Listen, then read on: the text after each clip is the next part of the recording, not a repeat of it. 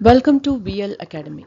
In the video, admission of a partner, other exercise problem number 27, nama paaka porom, which is in page number 22.121 and 22.122. இந்த ப்ராப்ளமும் ஒருத்தர் request பண்ணியிருந்தாங்க, எனக்கு இதுக்கு answer வரல, இந்த ப்ராப்ளம் எனக்கு ஒர்க் அவுட் பண்ணுங்கன்னு சொல்லி. ஸோ அவங்களுக்காகவும் இந்த வீடியோ. ஸோ இதுதாங்க 29th கொஷின். இதில் வந்து S Chandra and K Jaya அப்படிங்கிறவங்க பார்ட்னர்ஸாக இருக்காங்க. அண்ட் அவங்க வந்து 75% அண்ட் 25% ப்ராஃபிட் வந்து ஷேர் பண்ணியிருக்காங்க அந்த ப்ரொப்போர்ஷனில். இதை வந்து நம்ம ரேஷியோவாக மாற்றணும் அப்படின்னா 3:1 அப்படிங்கிற ரேஷியோவில் சேஞ்ச் ஆகும். அது எப்படி அப்படின்னு பார்த்தீங்கன்னா, both 75 and 25 will be divisible under 25. ரெண்டுமே 25ஆல் டிவைட் பண்ண முடியும். ஸோ அப்படி டிவைட் பண்ணுறப்போ நம்ம வந்து 25 will go 3 times in 75. So 75 வந்து 3 times 25 வந்து 1 time அப்படிங்கிறதுனால 3:1 ரேஷியோ வரும். இல்லை நீங்கள் அது 5ஆல் நீங்கள் டிவைட் பண்ணிகிட்டே போனாலும் அட் லாஸ்ட் 3:1 தான் வரும். ஓகே, அண்ட் ஸோ 3:1 ரேஷியோவில் அவங்க ப்ராஃபிட் ஆர் லாஸை ஷேர் பண்ணியிருக்காங்க. And this is the status of balance sheet. And செல்வி வந்து ஆஸ் அ நியூ பார்ட்னராக பிஸ்னஸ்குள்ளே வர்றாங்க. அப்படி வர்றப்போ she has to bring ₹20,000 as goodwill, and capital வந்து half of the combined capital after revaluing the assets and liabilities. அது வந்து என்னென்ன revaluation இருக்குது அப்படிங்கிறதையும் இங்கே போட்டிருக்காங்க. ஸோ அதெல்லாம் ரீவேல்யூ பண்ணதுக்கப்புறம் அவங்களுடைய கேபிட்டல் வேல்யூ என்னவோ அதை வந்து டோட்டல் பண்ணி அதை வந்து டிவைடட் பை 2 பண்ணும். அதோட ஹாஃப் தான் வந்து செல்வி ஹேஸ் டு பிரிங். ஸோ அதை டிவைட் பண்ணோன்னா நமக்கு செல்வியோட கேபிட்டல் வேல்யூ கிடைச்சிடும். இங்கே வந்து நியூ பார்ட்னரோட கேபிட்டலில் கண்டுபிடிக்கிறது தான் ஒரு புது ஸ்டெப் இந்த இதில். தட் இஸ் அட்ஜஸ்டட் கேபிட்டல் அப்படிங்கிற ஒரு டைட்டில் கீழே இந்த ப்ராப்ளம்ஸ் வரும். And new partner is allowed 1/4 share of profit of the firm. So அவங்க 1/4 ஷேர் வந்து ஷேர் பண்ணுறதா அக்செப்ட் பண்ணியிருக்காங்க. So with this we need to prepare revaluation account and balance sheet, capital account, இது எல்லாமே வந்து நாம ப்ரிப்பேர் பண்ணோம். Let's see how to prepare. So நம்ம ப்ராப்ளம்குள்ளே போகிறதுக்கு முன்னாடி we need to find the new profit sharing ratio and sacrificing ratio. இப்போ new profit sharing ratio கண்டுபிடிக்கணும்னா புது பார்ட்னரையும் சேர்த்து 3 பேர்த்தோடதும் சேர்த்து த ப்ராஃபிட் as 1 அப்படின்னு சொல்லி நம்ம அசியூம் பண்ணணும். ஸோ அப்படி அசியூம் பண்ணுறப்போ ரிமைனிங் ஷேர்ஸ், அதாவது புது பார்ட்னரை தவிர மித்த பழைய 2 பார்ட்னரோட ப்ராஃபிட் ஷேர் மட்டும் எவ்வளோ அப்படிங்கிறத கண்டுபிடிக்கணும்னா டோட்டல் இஸ் 1. அதில் வந்து new partner has agree to share 1/4 of the profit. அப்போ அந்த 1/4 போக பேலன்ஸ் தான் வந்து பழைய பார்ட்னரோடு தான் இருக்கும் அப்படிங்கிறது தான். அப்போது அந்த 1 minus 1/4 is equal to 3/4 is the remaining profit. Okay, அப்போ அந்த ரிமைனிங் ப்ராஃபிட் இருக்கு இல்லையா, அந்த ரிமைனிங் ப்ராஃபிட் ரேஷியோவில் ஓல்டு ரேஷியோ, அதாவது ஓல்டு பார்ட்னர்ஸோடைய ஓல்டு ப்ராஃபிட் ஷேரிங் ரேஷியோவை மல்டிப்ளை பண்ணோன்னா will get the new profit sharing ratio of the old partners. So அப்படி இருக்கிறப்ப இங்கே எஸ் சந்திரா அப்படிங்கிறது one of the old partner. அவருடைய நியூ ப்ராஃபிட் ஷேரிங் ரேஷியோ கண்டுபிடிக்கணும் அப்படின்னா his old profit sharing ratio is 3/4. So 3/4 into remaining ஷேரும் 3/4. அப்போது மல்டிப்ளிகேஷனை பொறுத்த வரையும் numerator into numerator, denominator into denominator. நியூமரேட்டர்னா என்ன, டினாமினேட்டர்னா என்ன அப்படிங்கிறது வந்து வெரி ஃபர்ஸ்ட் வீடியோவில் நான் ஃபர்ஸ்ட் ப்ராப்ளம் ஒர்க் அவுட் பண்ணுறப்பவே உங்களுக்கு ஃப்ராக்ஷனோட பேசிக்ஸ் சொல்லி கொடுத்துட்டேன். பட் ஸ்டில் இங்கேயும் வந்து நியூமரேட்டர் டினாமினேட்டர் என்னென்ன வேல்யூங்கிறது மட்டும் நான் சொல்லிடுறேன். Okay, so here the numerator is 3 and 3. So 3 into 3 by denominator வந்து 4. So 4 into 4 is 16. So 9/16 is the new profit sharing ratio of S Chandra. அடுத்தது K ஜெயாவோட new profit sharing ratio கண்டுபிடிக்கணும்னா the old profit sharing ratio is 1/4 and remaining share is 3/4. So 1/4 into 3/4. இங்கே numerator is 1 and 3. So 1 into 3 by denominator வந்து 4 and 4. So 4 into 4. So that is 3/16. செல்வியோட new profit sharing ratio கண்டுபிடிக்கணும்னா 1/4 into 4/4. அதாவது overall thing is 4/4. அந்த 4/4ல் 1/4 தான் செல்வியோடது. Balance 3/4 வந்து மித்த 2 பார்ட்னரோடது அப்படிங்கிறத நம்ம பார்த்தோம். இப்போ அந்த 4/4, அதாவது அந்த 1 தான் வந்து நம்ம 4/4ன்னு போடுறோம். Okay, so 1 by 4 into 4 by 4 is equal to 1 into 4 by 4 into 4, that is 4 by 16. அதை நீங்க வந்து value reduce பண்ணாலும் 1 by 4 தான் வரும். Okay, only thing is all the denominator has to be same value, அதனால நம்ம into 4 by 4 போடுறோம். 4 by 4 1 தானே. Okay, கொஞ்சம் கன்ஃபியூசிங்காக இருந்ததுன்னா நீங்கள் ப்ரீவியஸ் ப்ராப்ளம்ஸில் இருக்கிற வேல்யூஸ் எக்ஸ்பிளனேஷன் பாருங்கள். ஒன்லி திங் இஸ் நீங்கள் ஈஸியாக புரிஞ்சுக்கணுங்கிறதுக்காக நான் அதை சொன்னேன். I don't know how many of you are going to get confused with this, but அதுதான் formula. Okay, and so the new profit sharing ratio is 9:3:4. And next one is sacrificing ratio. Sacrificing ratio ஓட formula வந்து old ratio minus new ratio. அதில் S Chandra ஓட sacrificing ratio கண்டுபிடிக்கிறதுக்கு பார்த்தீங்கன்னா old ratio is 3/4 minus 9/16. 9/16 is the new profit sharing ratio that we have found out. So இப்போ இந்த denominator வந்து பார்த்தீங்கன்னா 4 and 16. இப்போ இந்த 4 and 16 ரெண்டுமே வந்து 4 ஆல நம்ம டிவைட் பண்ண முடியும். 4 வந்து 4ல 1 டைம் போகும், 16 வந்து 4 டைம்ஸ் போகும். ஸோ அதனால அந்த 16 நம்ம எடுக்கிறோம். பிகாஸ் 4 வந்து 16ல டிவைட் ஆகாது இல்லையா, அதனால 16 நம்ம எடுக்கிறோம். 16 காமன் ஃபேக்டராக எடுத்துட்டு அந்த 16 4ல வந்து 4 டைம்ஸ் போகிறதுனால 4 into numerator. So 4 into 3 is 12.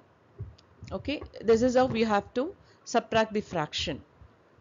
அடுத்தது அந்த 16 வந்து 9/16, அந்த denominator 16ல 1 டைம் போகும். So அந்த 1 into 9 is 9. So 12 minus 9/16 is equal to 3/16. That is the sacrificing ratio.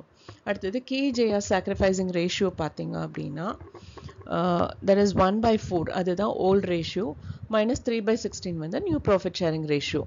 அப்போ இதுலயும் common factor 16 எடுத்தோம்னா அது வந்து 4ல 4 டைம்ஸ் போகும்.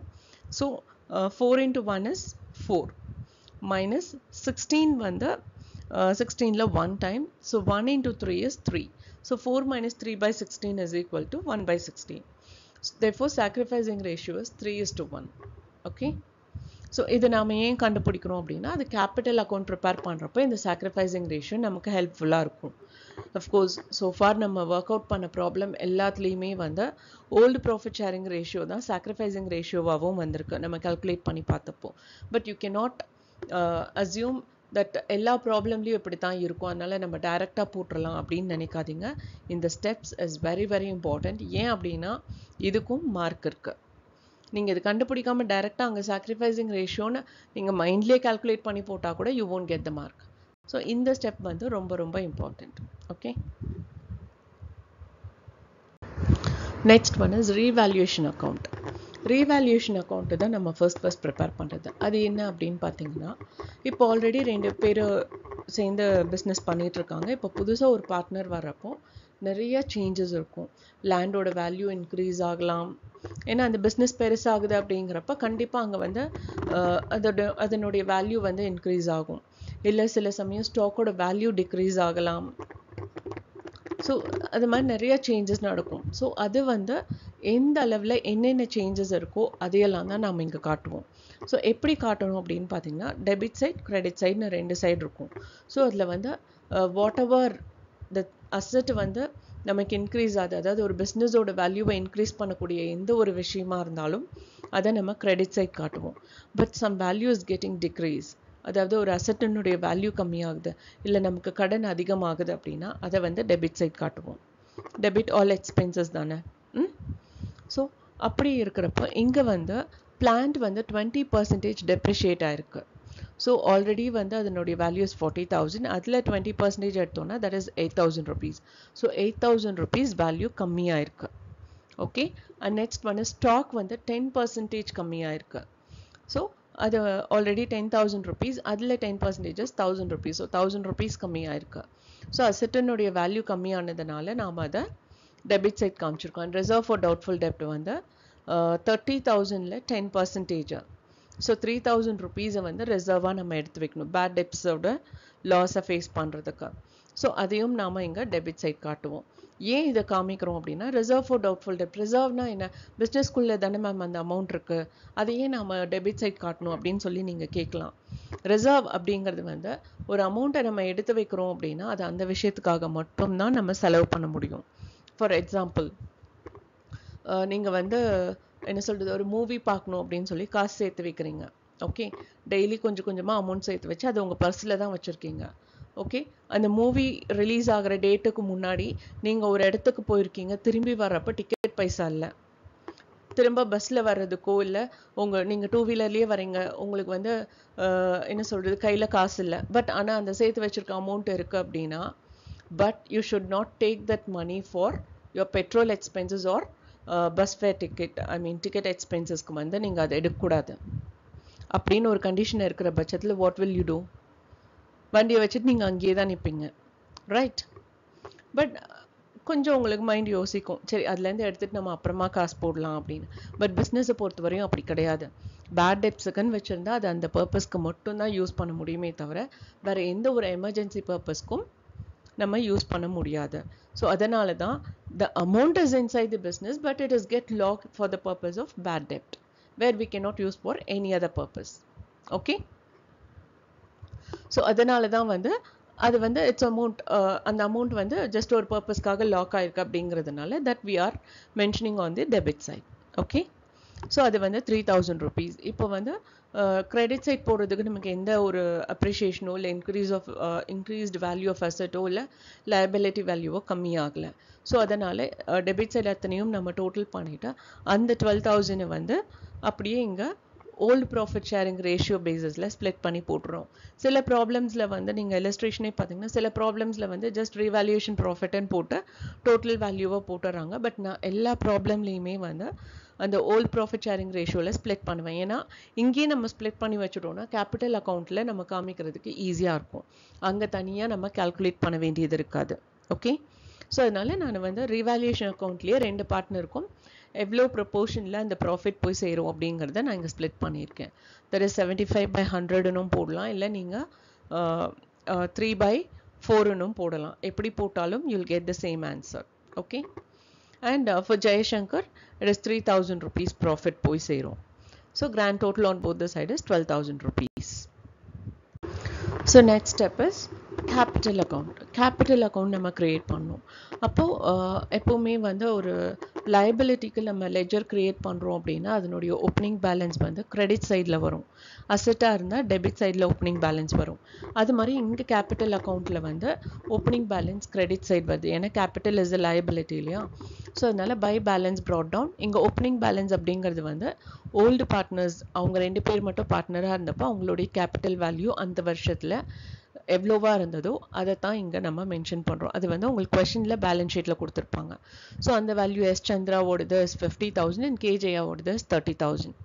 அதுக்கப்புறம் குட்வில் வந்து நியூ பார்ட்னர் கொண்டு வர்றது, அது வந்து ஓல்டு பார்ட்னர்ஸ்க்கு போகும். எப்படி போகும் அப்படின்னா சாக்ரிஃபைசிங் ரேஷியோ பேசிஸில். இதுக்கு தான் நாம் அந்த ஃபர்ஸ்ட் ஸ்டெப் ஒர்க் அவுட் பண்ணுறது, new profit sharing ratio and sacrificing ratio.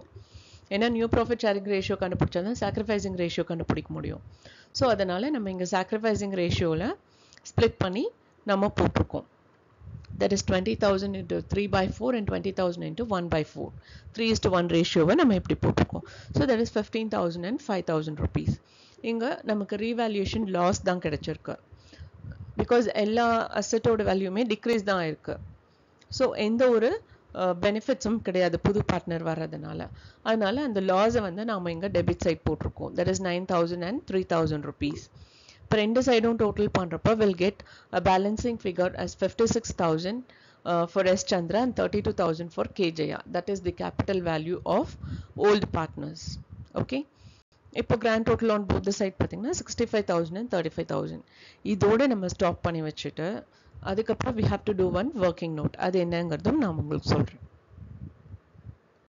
So the next step is புது பார்ட்னர், அதாவது செல்வி அப்படிங்கிறவங்களுடைய கேபிட்டல் வேல்யூ என்ன அப்படின்னு கண்டுபிடிக்கிறது. இப்போ நம்ம எஸ் சந்திரான் கேஜேயாவோட கேபிட்டல் வேல்யூ என்னன்னு கண்டுபிடிச்சிட்டோம் ரீவேல்யூவேஷனுக்கெல்லாம் அப்புறம். That is 56,000 and 32,000. அது ரெண்டையும் டோட்டல் பண்ணோன்னா வில் கெட் 88,000 rupees. 2 பேர்த்தோட கேபிட்டலும் நம்ம ஆட் பண்ணோம் அப்படின்னா வில் கெட் 88,000 rupees. ஸோ இங்கே என்ன கண்டிஷன்னா செல்வியோட contribution of capital வந்து half of the combined capital of S Chandra and K Jaya after revaluation. So revalue பண்ணதுக்கு அப்புறம் we are getting 88,000 rupees. So அதோட half வந்து is 44,000. So Selvi's contribution of capital is 44,000 rupees. இதுதான் இந்த working note. So now again we have to come back to capital account. Capital account la to balance carried on Selvi column la 44,000 போடணும். On credit side buy cash போட்டு ஏன்னா cash தான் அவங்க உள்ள கொண்டு வராங்க. So buy cash போட்டு அவங்களோட column la 44,000 rupees போட்டு the grand total is 44,000 on both the side. Okay. So the next step is to prepare balance sheet of all the three partners, that is S Chandra, K Jaya and Selvi as on 1/1/2011. So inga sundry creditors liability side sundry creditors la எந்த changesum கிடையாது. அதனால அந்த 20,000 நம்ம அப்படியே எடுத்து போடுறோம். And next one is capital account. Capital accountல நமக்கு balancing figure என்ன வந்ததோ அதுதான் actual capital value of all the three partners. Okay, so S Chandra would is 56,000 and K Jaya is 32,000 and Selvi is 44,000. அவங்களோட total பண்ணோம்னா we'll get 1,32,000 and grand total is 1,52,000. On asset side பாத்தீங்கன்னா plant was 40,000 rupees. அதுல வந்து 20% has been depreciated. So அந்த 8,000 less பண்ணோம் அப்படின்னா the value of asset is 32,000. Again stock வந்து 10,000 rupees. அதுல 10% 1,000 rupees depreciate ஆனதுனால the value of stock is 9,000 rupees. Sundry debtors வந்து 30,000 இருக்கு. அதுல வந்து 10% provision has been created. So 3,000 போக 27,000 தான் sundry debtors. And cash at bank 20,000. அதுல செல்வி கொண்டு வந்த அமௌண்ட்டும் நாம பேங்க்ல தான் போடுவோம் 44,000. ஏன்னா அவங்களோட கேபிட்டல்ல இருந்து இப்போ வரையும் எந்த செலவும் இல்லை. அதனால அது அப்படியே நம்ம பேங்க்ல போட்டு வைக்கிறதுனால செல்விஸ் கேபிட்டல் இஸ் 44,000. ஸோ டோட்டலா 64,000 rupees கேஷ் நம்ம கையில இருக்கு. And next one is goodwill. அது வந்து புது பார்ட்னர் கொண்டு வந்தது 20,000 rupees. ஸோ அதையும் நாம இங்க மென்ஷன் பண்ணுவோம். ஓகே, ஸோ அதாவது என்னதான் அவங்க கேபிட்டல்ல ஆட் பண்ணாலுமே இங்க பிசினஸ் பொறுத்த வரையும் குட்வில் இஸ் அன் என்ன சொல்றது இன்டான்ஜிபிள் அசெட் தானே. ஸோ அதனுடைய value will be there. Okay, so அதனால நாம அதை வந்து அசெட்ல மென்ஷன் பண்றோம். So grand total is 1,52,000. இந்த வீடியோ வாட்ச் பண்ணதுக்கு ரொம்ப ரொம்ப தேங்க்ஸ்.